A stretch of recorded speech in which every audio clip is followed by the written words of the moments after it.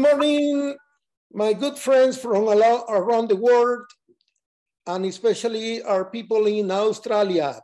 This is a special show. We are interviewing Mr. Wayne Taylor. He is running for a seat in the as a senator in the state of Victoria for the Legalise Cannabis Party. Welcome, Mr. Wayne. Thank you for having me, Raymond.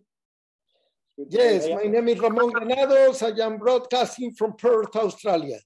This is a great pleasure having you with us, Mr. Wayne. Yes, it's a beautiful place at Perth. Yes, it is. So tell us, Mr. Wayne, how did you end up in the hemp industry? Tell us a little bit about yourself.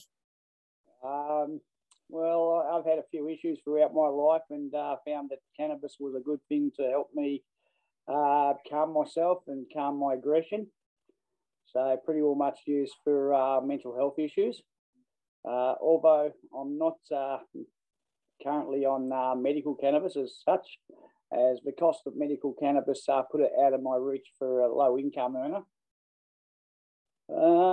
Yeah, pretty well much 37 years or something. So in the last good probably 20 years, I've been an activist within the cannabis community. So working hard, fighting to free the green leaf. Well, we talk about 37 years being an activist in the hemp, in the cannabis environment. We can label you as a soldier of cannabis because you are a soldier of the prohibition, right? Yes, I started in Perth there myself. Oh, wow. I am very grateful and blessed to be in this city. Perhaps it's the most beautiful cities and safest cities I ever been in my whole life. I have been blessed to be in over 60 countries and working over 15, and I couldn't imagine myself living anywhere else. Yes, a beautiful city, beautiful city. I spent pretty well much 30 of my years there. So wow. I'm back home in Victoria now, trying to continue the fight. Well, I guess this opportunity that you're giving to Australia to give your history about your motivations to run for a seat in the Senate is a big encouragement and become a target of many people that are not happy that people can bring that light to darkness. So what is your motivation for you to become a senator in Australia? Well, I see we need a lot of changes here in Australia, and when it comes to cannabis, I see that we have a future where it could create employment. It could also lift us out of the recession that they refuse to say we're heading into. So legalising cannabis, I can see it as creating jobs, boosting the economy. Also will be good for healthcare. A lot of the money that we lose to the black market at current could be funneled back into the society and back into education and healthcare. Jobs, as I've said, we've got jobs with production, jobs with sales. There's all sorts of jobs could be created through legalising cannabis. I don't just see cannabis as my only issue. Environment's a big issue to me. Housing's a big issue. Job growth's a big issue. And everything, you know, I'm like every other Australian. It's just cannabis is the one I've got behind because that's what helps me the most. So I believe it should be free for everybody. I believe that we should be able to treat cannabis the same as alcohol and that we should be able to grow our own the same as people are allowed to brew their own beer. But when you said about all those environmental issues and other aspects of our day-by-day life in our country, cannabis can become the epicenter to resolve all those challenges. So I like you, I'm also a member of the party, and I have been preaching that our party should not be a single issue, because cannabis, it affects every single aspect of the social, technological, financial, economical, and political aspects of our current challenges. So you're not far away from your target and your goals. Absolutely, Ramon. As you know, cannabis or hemp is used in the building industry. So growing hemp's going to save us a lot of trees. And also we've got hemp fuels that can be made as well too. So that will cut down on our uses of fossil fuels. Dead set against coal. I don't see the reason why we're still using coal within our country or supplying it to other countries. So renewable energy is the way to go. Yep, you're spot on there, mate. There's a lot of changes. It's not just, it might be one policy, but it covers a lot of aspects of different parts of our life that could be changed through legalization of cannabis.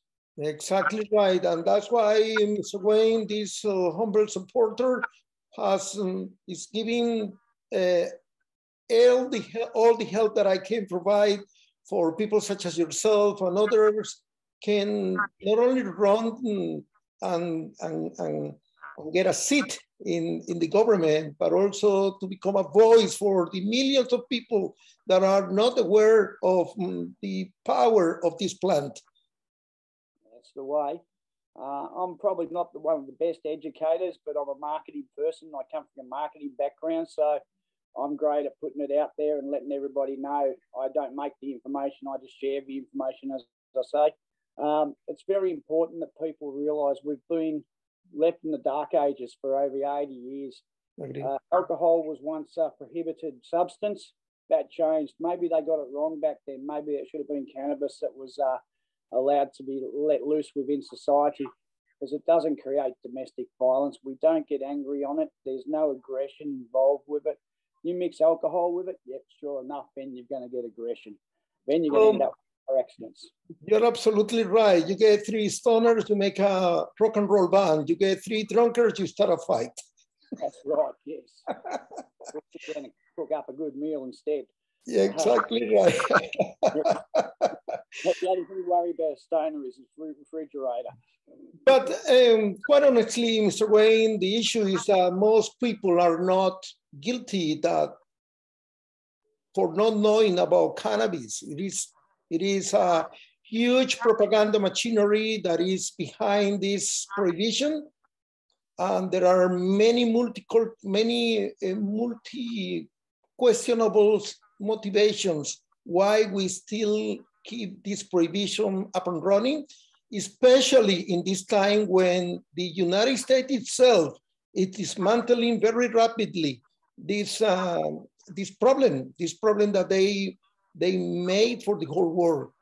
Of course, countries like France, China, and other countries did not follow, including Canada, they did not follow the call of the prohibition, and they are currently the largest providers of answers in that regard. So if our Australian government would take a stand and look at this potential possibility that will make us even richer and more advancing solution for our society, then we could be talking about something else. So I congratulate your effort. I congratulate your, what we say in Spanish, your courage to stand up. Yes. And I wouldn't like to stop or finish this interview if I don't ask you, what message could you sell? What kind of message could you send to our decision makers in this moment? Get cannabis legalised, get Australia back on the road to success. You know, there's so many industries that could benefit through it, from, how do I say, the restaurants and that could be serving it up as a meal. We've got hemp paper, we've got hemp building materials, we've got hemp fuels, cannabis bars. I would rather go down the pub and have a bong. Let's do that. Vote one for the green leaf, and let's make a difference to this country and get it back on track. Thank you, Romain. Thank you to you, my man. It's been a great pleasure. Your intensity, your passion, what you are risking to speak up you deserve to be there and to express what you have in your chest to lead our country to a better future and a greener future for all. Exactly. It's one for all and all for one. Thank you, Ramon. Love and peace, brother. Love and peace. Thank you. Yeah.